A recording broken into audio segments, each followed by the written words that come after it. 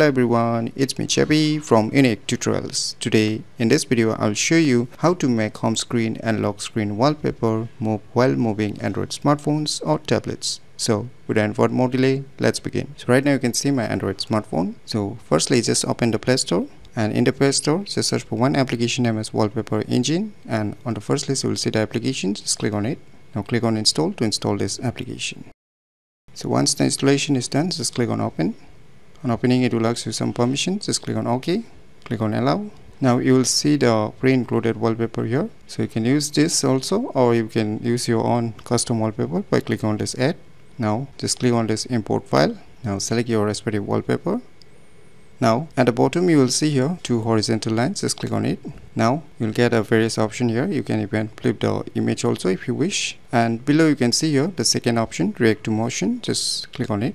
Now you can see the second option, device motion. Just select it, and below you will see some more options: motion strength, playback rate, tons more options. So I'll just keep it as it is. You can customize depending upon your needs. And now after selecting everything, just click on this two horizontal lines again, and now on the above you will see here one tick mark. Just click on it. Now just click on OK. Now click on set wallpaper. Now you can set it just for home screen or both home screen and lock screen. So I'll just use the home screen and lock screen both. So it's being applied. Now you can just minimize this application. Now whenever I start moving my Android smartphone, so now you can see here the wallpaper is moving. So you can see here, let me bring it closer so that you can see here. So even let us check the lock screen also.